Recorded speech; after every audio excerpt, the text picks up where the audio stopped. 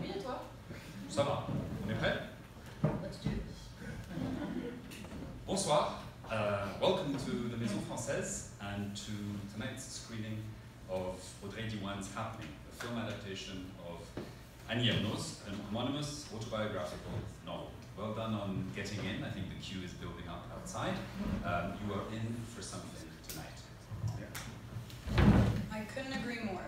First published in 2000, L'événement tells the story of Annie Ernaux' personal experience seeking an abortion in 1963, when she was 23 years old and attending university in Rouen. A grueling experience and a clandestine abortion, for the procedure would not be legalized in France for another 12 years. In some places, it still hasn't been, and in others still, it has again ceased to be. With her distinctive mix of intimate detail and restrained flat prose, her back and forth between past and present, L'événement told a personal yet universal story about women of Ernaux's generation, that which came of age in the 1960s and which saw putting in place of the loi Veil, which legalized abortion in France in 1975. It marks one of several milestones in her best-selling and now Nobel-winning career, cementing the auto-socio-biographical genre that she has pioneered and explored to great effect in books such as Les Armoires Vides, La Place, La Honte, and Les Années, arguably her chef-d'œuvre. Je sens l'écriture comme un couteau. I feel writing like a knife, Ernaux notes in a long email exchange she published with Frédéric Yves Janet in 2011. A decade later, the blade is sharper still in Audrey Diwan's 2021 adaptation of Happening, a film that won the Leone d'Oro at the 78th Mostra di Venezia. After having seen the film for the first time at a private screening during lockdown, during one of the many COVID lockdowns in France, Annie Ernaux told Audrey Diwan, "Vous avez réalisé un film juste." Juste in French can mean several things: correct, appropriate, just a little, fair, righteous. Some of you may think of Camus' Les Justes, the play, or Les Justes parmi les nations. It is a word Annie Ernaux likes and uses quite a bit, but mostly in its first meaning, emphasizing documentary faithfulness rather than moralizing judgment. She continues, "This film doesn't demonstrate anything, doesn't judge, nor does it dramatize. It follows Anne in her life and her student environment, from the moment when she waits in vain for her period to come, to the moment when her pregnancy is over, when this happening has passed." Temporality matters in Annie Ernaux, as those of you who've read her well know.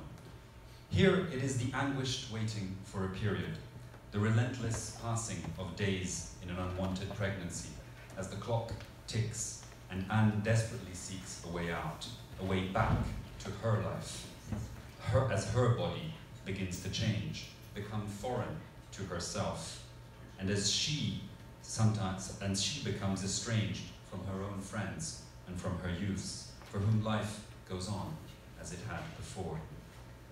I can't imagine anyone other than Anna Maria Bartolomei to play Anne's role, and in a certain way, to be me, aged 23, Annie Ernaux says. She is overwhelmingly vivid and true to how I remember it. This film is also juste in Ernaux's eyes thanks to Audrey Diwan's camera and what Diwan describes as the carnal, embodied experience she wanted to capture on film. The fact that she did not shy away from showing, in graphic detail, what women had to do before abortion was legalized.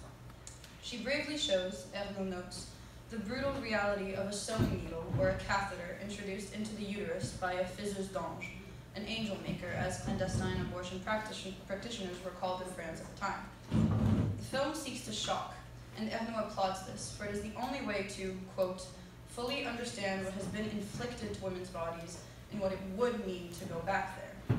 The conditional tense is no longer appropriate in this country, for this is what it means and why this film needs to be seen. When Ernaux wrote L'événement in 2000, she flipped the narration back and forth between past and present to tell us something that had happened, that seemingly could no longer happen. 20 years later, Diwan chooses to shoot the film only in the present tense, that of the early 1960s, almost as if she knew that this would also be our present, a happening of today. Voilà un film juste, an urgent film and a beautiful film. A few days ago, we exchanged with Annie Ernaux to tell her about the screening.